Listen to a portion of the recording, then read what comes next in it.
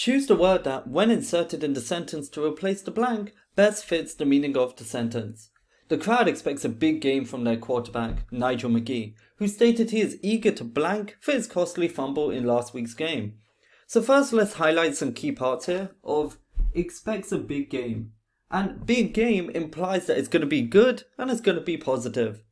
The other thing, his costly fumble. So this implies that previously he made a mistake, or he failed at something and he's trying to repent for it. So when I go to the blank who stated he is eager to blank for his costly fumble, we could say he's trying to make up for it. So I'm going to write that over here. To make up for. So now we're going to look at our answer options and see which of them are similar or matching the definition of making up for something. So let's go for it.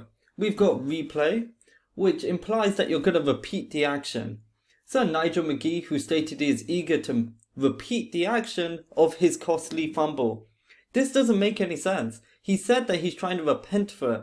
He's not trying to repeat the mistake. So we'll cross it out.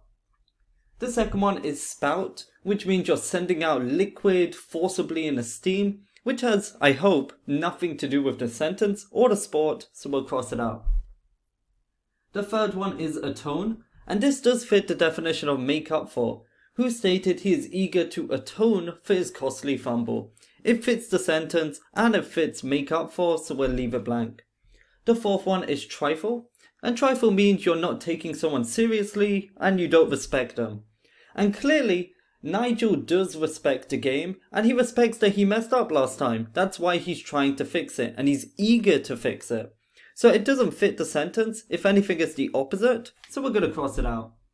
And the last one is succeed.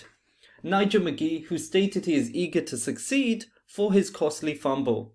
So whilst yes, he is trying to succeed in the big game and win, it doesn't fit the sentence because it says for his costly fumble.